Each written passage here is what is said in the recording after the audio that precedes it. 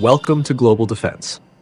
In recent news from the Middle East, a U.S. MQ-9 Reaper drone was struck during its operation, but managed to land safely and was recovered by U.S. partner forces. This incident, which occurred on September 9, 2024, has been confirmed by a U.S. defense official who spoke on the condition of anonymity due to the sensitivity of national security matters. Although no injuries were reported, the exact details of the event, including where in the region the drone was hit or who was responsible, remain unclear. The investigation is still ongoing. It is worth noting that just days before this incident, Iranian-backed Houthi militants in Yemen claimed they had successfully shot down a U.S. MQ-9 drone over Marib province. This area, known for its significant oil and gas fields, is controlled by Saudi-led coalition forces. In a video message, Houthi spokesperson Brigadier General Yahya Sari stated that the drone had been targeted as it was flying over the region. However, the U.S. official did not clarify whether the two events, the claim by the Houthis and the incident on September 9, are directly related. Over the years, the Houthis have downed multiple U.S. drones since their seizure of Yemen's capital in 2014.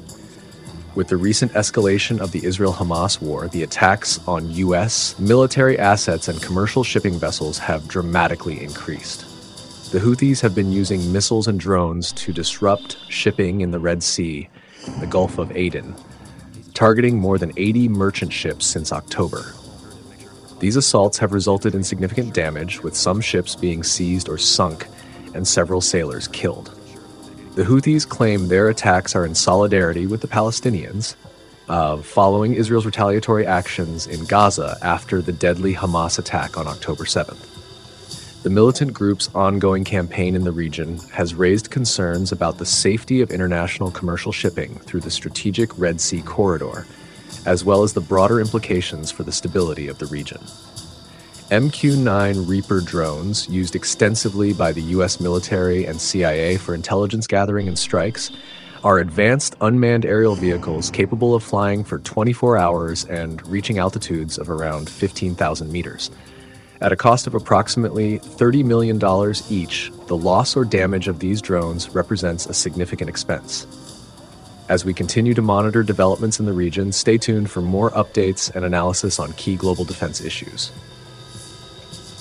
Before you go, we invite you to subscribe to our channel for the latest in defense news and analysis. Don't forget to hit the bell icon so you can be notified of future updates, and please share this report with others who may find it informative. Thank you for tuning in to Global Defense.